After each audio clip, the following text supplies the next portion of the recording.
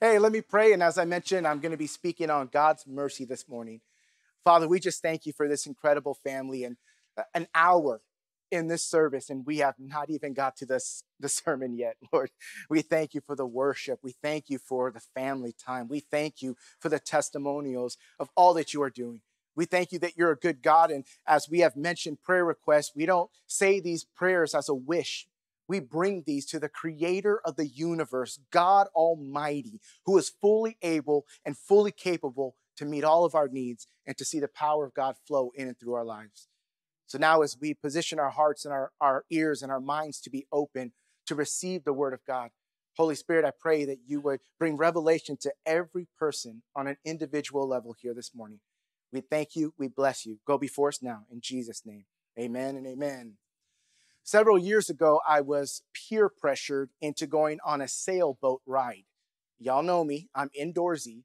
I like to do things that have this beautiful invention called air conditioning. I don't know why anybody would want to be outside when there's a perfectly good inside to have fun in, but that's just my opinion. But I got peer pressured by a group of pastors to go on this boat ride, and it's not something I dream about. As a little boy, I was never into sailboats, and it's always been a dream of mine, not at all. So we went on this trip about 7 miles off the coast of Southern California, and the captain, who was a member of our church, showed us all the ins and outs of the sailboat. And it's pretty complicated, how to catch the wind, all the ropes, all the pulleys, and how to steer, all the technical aspects of the sailboat, and yada, yada. And then he got to this point where he said, and I'm going to give everybody here on board an opportunity to steer the boat. And in my head, I said, you're going to give them an opportunity to steer the boat, because you just told us about the importance of catching and keeping the wind. If you lose the wind, the boat stops and you're stranded. And I'm outdoors. I want to go home, okay? I'm not going to make that mistake. And so here comes peer pressure. I should have preached on peer pressure this morning, because apparently it still continues after high school. And so I got peer pressured in, and the way they did it was the captain said, Rudy, it's simple. You see those 2 little ribbons flying in the wind in the front of the boat there? You go, yeah. If the bottom one drops, then you just have to turn a little bit this way. If the top one drops, turn a little bit that way. I said, well, I can handle that. And, I'm grateful that there were no other boats, because I probably would have crashed into something, because all I was doing was focusing on those ribbons the whole time, trying not to lose the wind. Now, why am I bringing up sailing in church? It's because I'm a preacher and God will speak to me on anything. And so I see this and I'm immediately thinking, wow, this is such a lesson on faith, because I'm trying to keep the wind. John 3 and several other places reference wind to the Holy Spirit. So I want to keep the power of the Spirit in my life. And the way I do that is with a focus. And I saw that those 2 ribbons, they can really represent the face of the Father. And our job and the greatest privilege we have on planet Earth is to keep our focus on the face, the presence of God. And so I was taught a lesson there on keeping my focus. And then as the Lord brought this story back to my mind, I thought, well, how do we keep that focus? And that focus, I believe, is maintained by the power and the beauty of the mercy of God. And so today I want to talk to you on the topic of God's mercy. And it's really interesting that the last 2 sermons I've preached to you have been birthed from a word that God gave to me in our prayer service. Normally, I spend time in the presence of God and come up with about 5-minute devotional before I launch us into our hour of just being before God to bless him. And every time he speaks that word to my heart at the prayer service, it sticks to my soul and I can't get away from it. So all I've been thinking about all week long is mercy, mercy, mercy, mercy. And it's amazing. It's kind of like a new car. When you get yourself a new or used car, you don't realize how many of your cars are on the road until you get it. You've never seen a Kia Soul before, but now you have a Kia Soul and you see them everywhere. That's how I felt about the mercy of God this week. I didn't realize how many times I actually say the word mercy. I say it all the time and didn't even realize it. I'm actually pretty excited about that, because I was preaching and praising God this whole time without even recognizing it. But mercy, there's a lot of definitions about mercy. And most preachers will always use an example of getting pulled over by a police officer and being given a warning and using that as an example of God's mercy, which is true. Because as we know, mercy is where God withholds what you deserve. He doesn't give you what you actually deserve. We deserve death. We deserve hell. We deserve separation. But because of Jesus' grace, now we actually get what we don't deserve, which is forgiveness and life and healing and joy and all things in the Holy Ghost. So I like to use this example as well. When you get pulled over from a cop and he says, I just like you for some reason, I'm going to let you off with the warning. That's mercy, because he did not give you what you deserved. You were speeding, you deserved a speeding ticket. But grace is when the officer says, no, I really like you. Here's a gift card to your favorite restaurant. That's grace. That's God's grace. That's what he did for us in Christ Jesus. I heard one preacher say this past week that mercy is God's undeserved loving kindness and compassion. His undeserved loving kindness and compassion. So this week, I dove into the scriptures, looking everywhere in the Bible for the word mercy. And I actually got a little frustrated because every time I remembered a scripture about the mercy of God and I went to it in the Bible, it didn't use the word mercy. Most times when the KJV or other translations say mercy, the Hebrew word or the Greek word is actually loving kindness or compassion or strength. So many other words to try to illustrate what mercy is. So I found myself being a little frustrated in my search, but it's amazing because God doesn't give us what we deserve. But when I found out about God's loving kindness and compassion, I'm like, he's not just withholding something. He's doing it because he loves us. He's not just, I'm God and I'm sending the Son to die for the sins of the world, and therefore this is logic. You get mercy. No, he gives mercy because he loves us.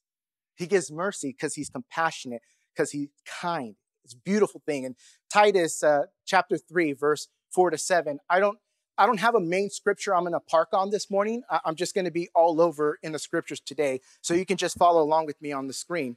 But Titus chapter 3, it says, but when the kindness of God our Savior and his love for mankind appeared, he saved us, not on the basis of deeds which we have done in righteousness, but according to his mercy, by the washing of regeneration and renewing by the Holy Spirit, whom he poured out upon us richly through Christ Jesus our Savior, so that being justified by his grace, we would be made heirs according to the hope of eternal life.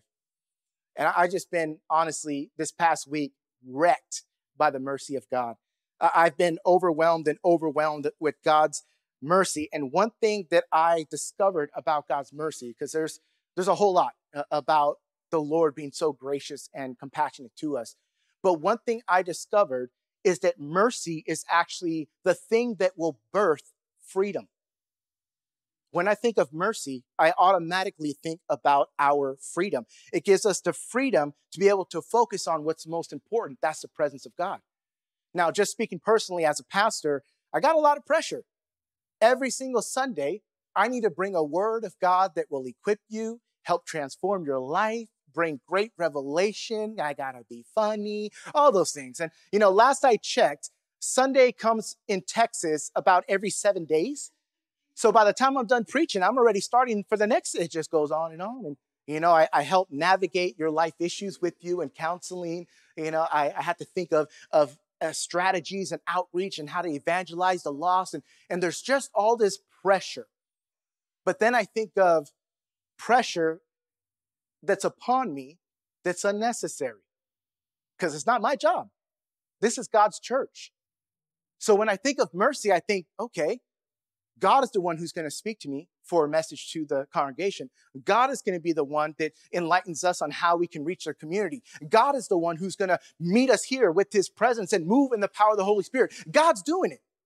So what do I need to do? Shut up. Stop worrying.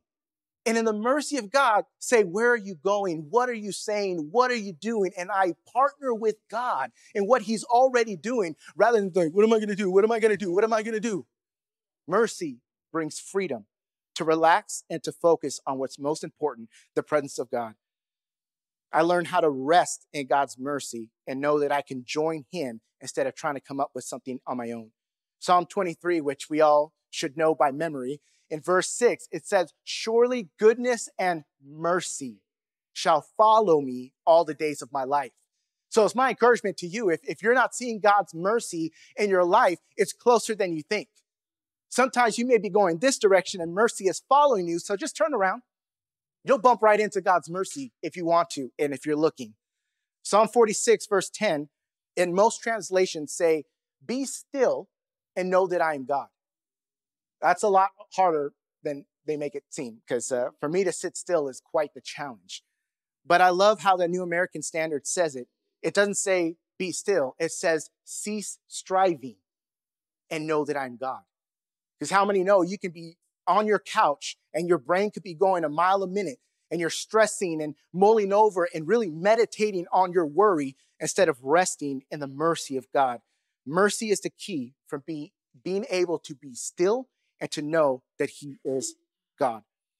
Many parents in here, and many new parents, because we're just having babies like crazy at Southgate apparently, but many many parents, when their babies get to the kid's age, they have what's called a chore chart. I don't know if you've ever done this. I believe we did. I don't know. Nikki did all the work. I was just there to cook and keep people alive. She did all the important stuff. So we did a chore chart, I believe. And basically every time our kid would do something good in a chore, we would put a little gold star. And every one of those gold stars would equal like a quarter. So by the end of the week, depending on how much he did is how much he earned. And that's, cool. However you guys want to parent, it's wonderful. But the problem is these kids grow up as adults and they take that same chore chart analogy and use it with God. That the more things I do for you equals how much I will get from you. And that the blessing I receive from God and the love that I receive from God is based upon what I do. That's why when Andrew's up here singing, "Merit not my own," it rings so powerfully true. It's not what we can do. It's not about our performance. It's not about our good behavior. It's not about our accomplishments. It's only the work and the love of God. So mercy, we can rest in what he has done and what he has already promised. And we have to know that God's mercy is not just an Old Testament thing. I don't know why we equate that the Old Testament is where God gave mercy because he didn't just draw down fire on everybody in their sin, and that grace is after Jesus in the New Testament. No, you and I need mercy today as much as Adam and Eve did at the beginning of time. We need to walk in God's mercy. And so I want to encourage you this morning, a couple things here on the power of God's mercy. If you're taking notes, please fill in number 1. We need the mercy of God every day. We need the mercy of God every day. And this is probably one of the most famous scriptures on the mercy of God in Lamentations chapter 3, verse 22 and 23. And again, the King James says mercy, but in the New American Standard, it translates it with the other words. So the Lord's loving kindness indeed loving kindnesses. Isn't that cool? It's plural. God is not just loving kind, it's loving kindnesses. There's multiple, and they never cease. For his compassions or his mercies never fail. They are new every morning. Great is your faithfulness. So last Tuesday, I shared this scripture on the mercy of God, and it just dawned on me in that moment. And this is my holy hypothesis. This is the Rudy International version, so take it with a grain of salt. But I thought, if it says that God's mercies are new every morning, and God is creator, does that mean that he's given me a brand new, never before seen mercy each and every day? But just like we sang holy, and how the angels cry holy all day long, 24/7, I know that when the angels bow down before God in heaven, they come back up and open their eyes, and they have a brand new reason to shout out, "Oh, you're holy." All day long, for all eternity, they're seeing something new in the Father, and it forces them to cry out, "Holy." So I wonder, in this side of eternity, walking in this life with all the things that we experience, if God has given us a brand new, never before seen mercy just for that day. He's creator. He's without limit. He's eternal. But again, just my opinion. Friday, I was at the Kia dealership. Sorry, I'm really tired this morning, if you can't tell. It's partly because I stayed up late watching the Cowboys game last night. It's also partly that the devil likes to make your bed way more comfortable in the morning than at night. Why do we struggle so hard to go to bed at night, but it takes everything to get out of bed? I stood up today, I'm like, oh, Jesus, why did you have to resurrect on a Sunday morning? Why not a 3 p.m.? Just let us sleep in. Sorry, I digress. Anyways, I'm glad there were other tired people in the room today. Oh, Jesus, help me. Spirit of tiredness, go. Anyways, I was at the Kia dealership yesterday, and there's a family that walked in, a dad with a very bright pink shirt, and he was just total dad, and then a mom, and then a little girl, probably around 3 years old. Cutest little thing. And I'm the only one else there in the lobby, in this big old lobby at the dealership waiting for my car to be serviced. And what do you think happens when a 3-year-old with nothing to do in a place that has nothing, they're going to look for adventures.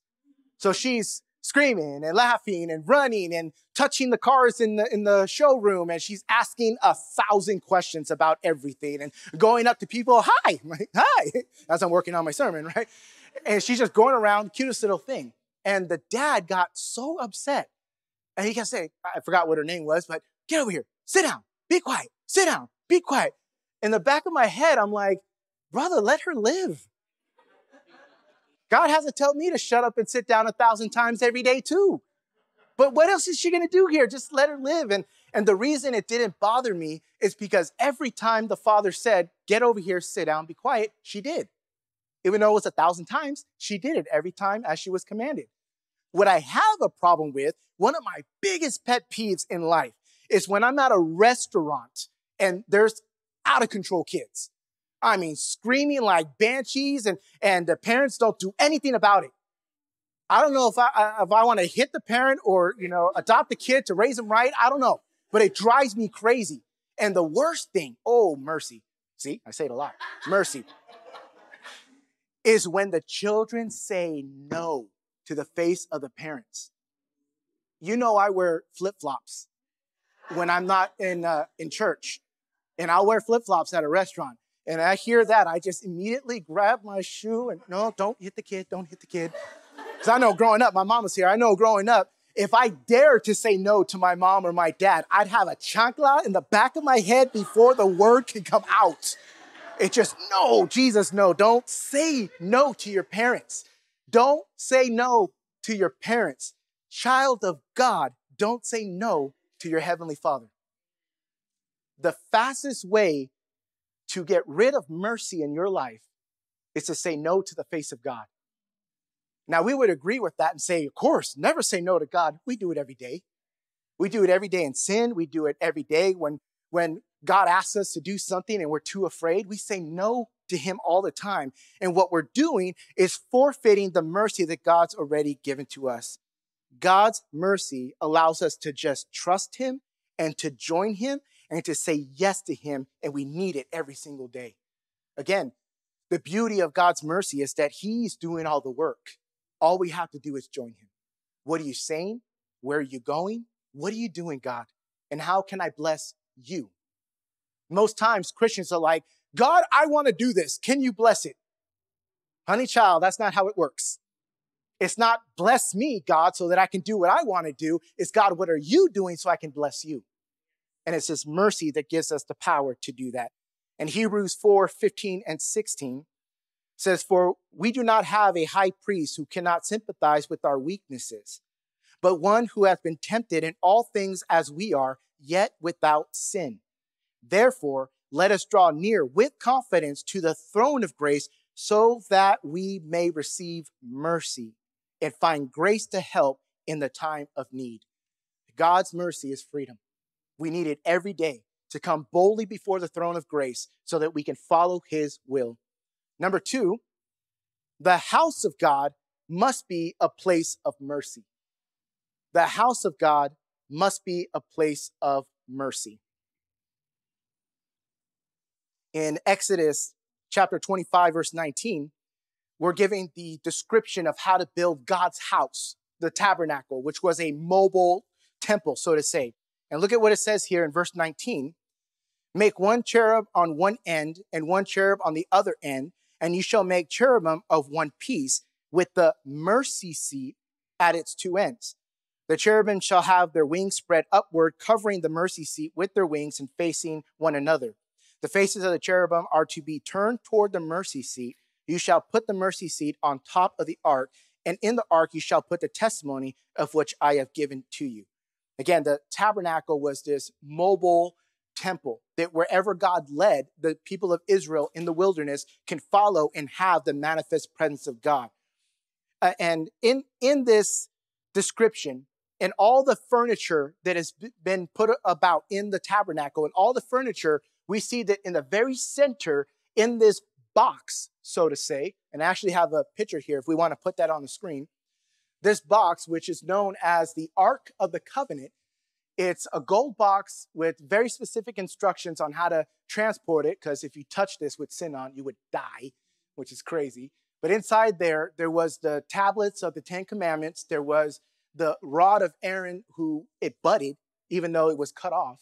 And then a jar of manna that never molded, never went bad.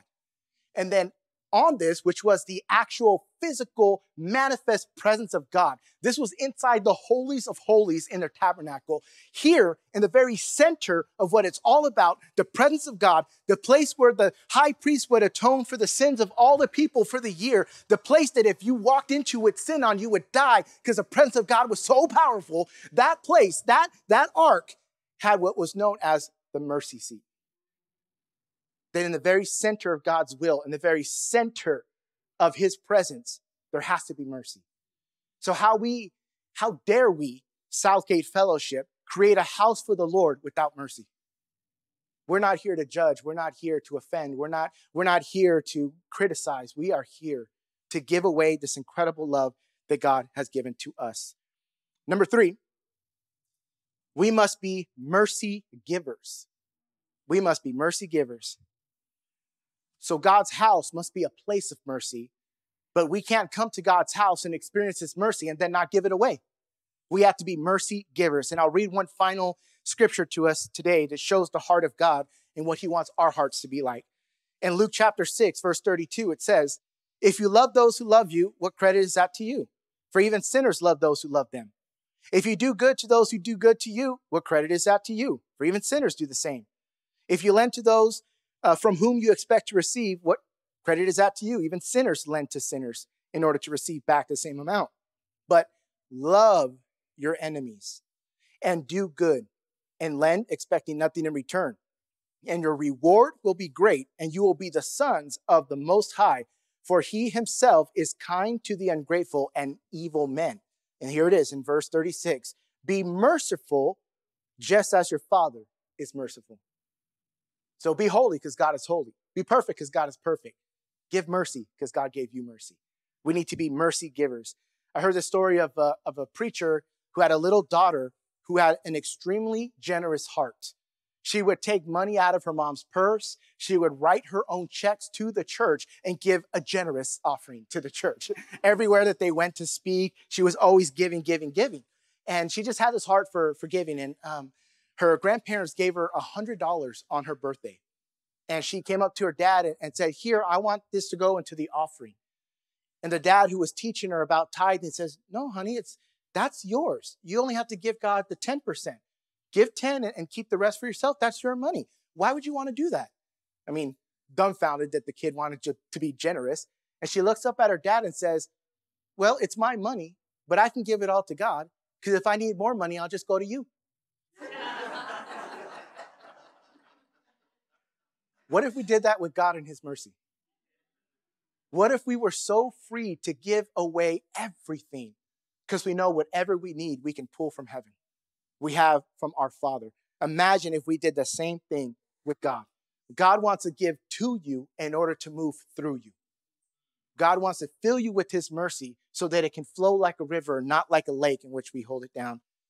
We can be merciful, but at the same time, we can also be wise.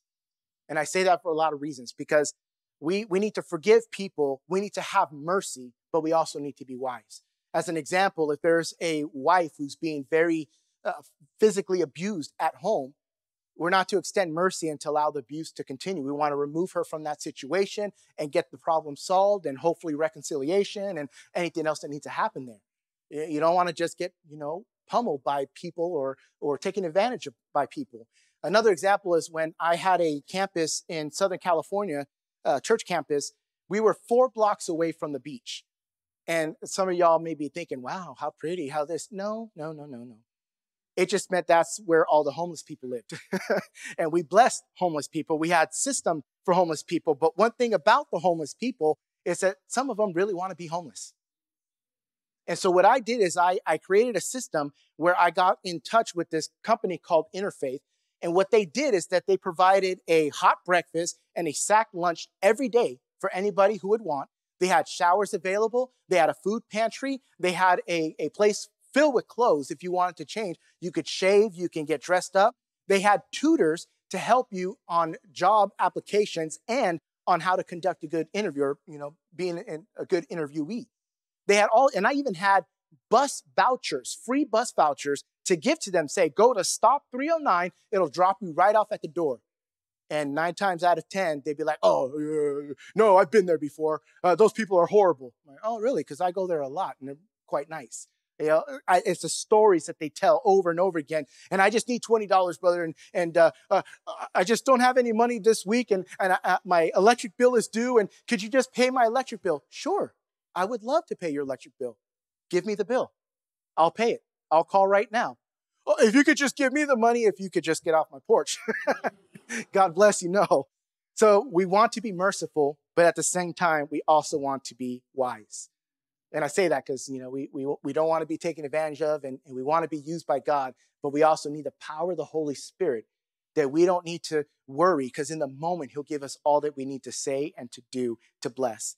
So in conclusion, I just challenge you to reflect on God's mercy. What has his mercy done in your life? We should have been dead. We should have been on our way to hell. But somehow, some way, we're sitting in a comfy little chair in church on a Sunday morning.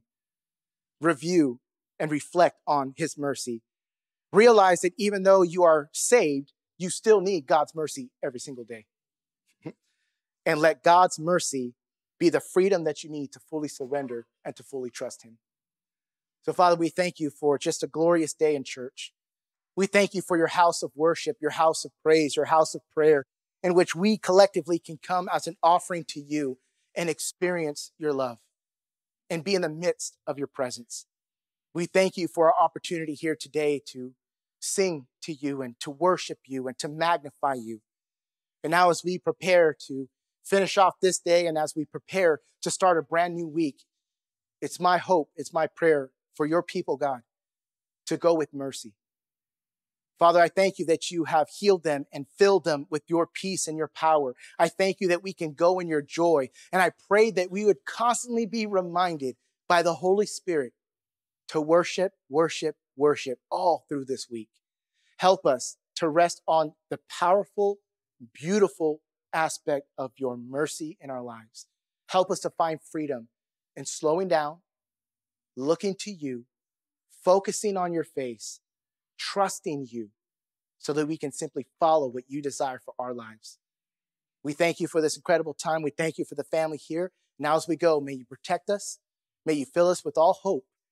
May you guard us. May you speak to us, that where we go, we are an example of your love and your power. We thank you for today. It's in Jesus' name we pray. Amen and amen. Well, God bless you, family. There'll be some wonderful people who would love to pray with you up here if you're in need of any more prayer. Otherwise, have a beautiful day.